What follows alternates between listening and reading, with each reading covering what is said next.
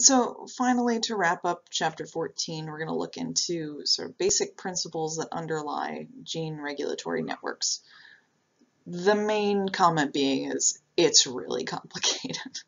It's all different by organism, by whatever cell type you're looking at. It's, yeah, there's a lot of research meat in this particular topic, and there's a lot of different projects going on trying to determine how exactly, who, where, what, why, what genes are involved in a lot of different processes and many different organisms.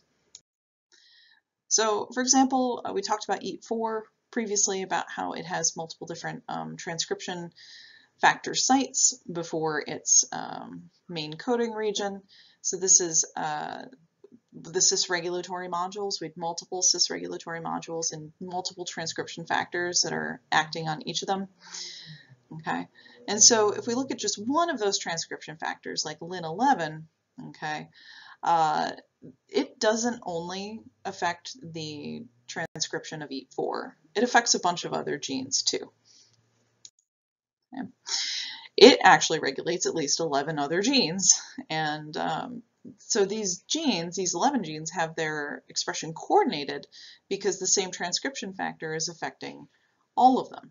Okay, so you get this sort of broad regulation effect of one gene, this Lin11, which Lin11 is coded by its own gene, right? Affecting a bunch of different other processes along the way. One of the ways we find out what transcription factors go with what genes and what they're doing is this chromatin immunoprecipitation assay, which is a big word for, like, we grab the DNA the transcription factors attached to, and then we sequence it. Okay, so you grab the chromatin that has the transcription factors bound, you fragment that, you get a specific antibody to that transcription factor so that you can drag it away, right?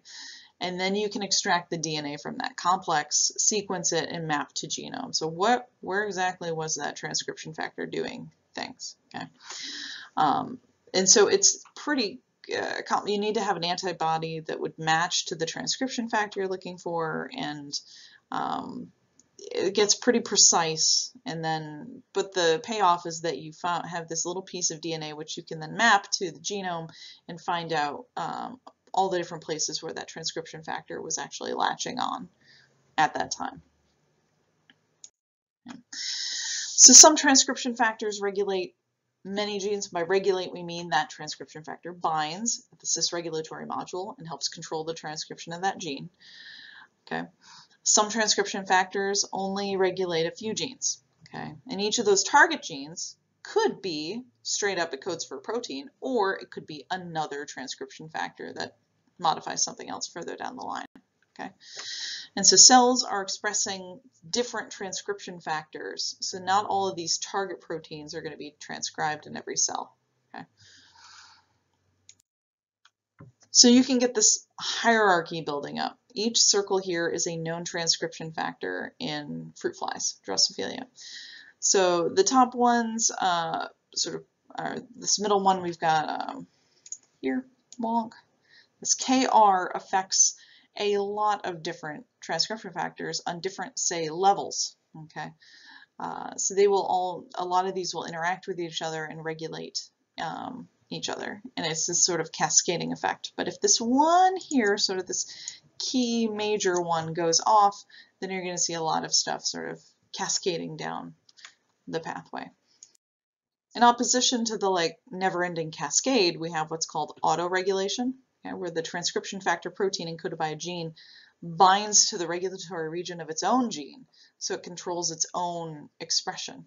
Okay, and caudal is a good example of this, where the mRNA is transcribed by the mother and deposited into the ovum, the egg cell, and is then just that mRNA is in the ovum, and then it's translated into a protein upon fertilization, and then it binds to its own regulatory region in the embryo, which triggers its own transcription and translation within the embryo, and then that activates transcription of 40 other genes that are all required post-fertilization. Okay.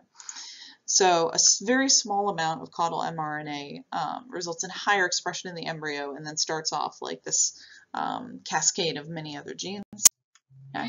So we've got two different types of autoregulation, which is the first one, like we saw, is called amplifier, okay, where you have a low level of transcription that produces an autoactivator and then binds to itself to stimulate more transcription, like caudal. Okay, so you just get more and more and more gene product over time. And then the second stage is called a pulse generator, where there's an initial response, you get some transcription, but then you produce an autorepressor that then binds to block transcription. So you get this sort of whoop, some out, and then it starts binding back on itself and slowing itself down, and then you get the repression at the end. So we can have those two different types of autoregulation, either amplification or pulse generation, and those either use an autoactivator or an autorepressor. Okay. Effector genes are the proteins that do things. So, you know, has a specific function, it's a phenotype of the cell, so enzymes, structural proteins, transport proteins, all those things. And then, so processes that require an immediate response have short little paths, okay, to the targets. There's not a lot of coordination among the transcription factors. So like if you've got stress response or DNA damage and you need to react quickly, it's a pretty short pathway. You know, go pull the fire alarm, right? Something that occurs at specific times needs a lot more controlled regulation. There's many interactions among the transcription factors. There's relatively few targets. So things like cell cycle control or sporulation, when certain things need to happen at a certain time, have a much broader network with a lot of interactions between the points. And so you end up having these tiers of transcription factors where you start with like the master regulatory genes that trickle down, to lower levels, but that tends to be, you know, the further away you are from the effector genes, the more of a broad general response you have, and the closer up you are to the effector genes, the more of an immediate reaction you need. So up top you have the major effects on organization of body plan, like the Hox genes, but then lower down the hierarchy you just have affecting one or two specific processes when triggered. Okay. Here's C. elegans, the nematode, where we can watch every gene and every cell in the body being tracked along through development, which is pretty cool. And so you can, they've been putting together these master transcription factors here. So MAB5 is one of them. So there's sort of this in-out, in-between graph here of the interactions between the various transcription factors, which I will not test you on exactly which ones are which. That would be super evil.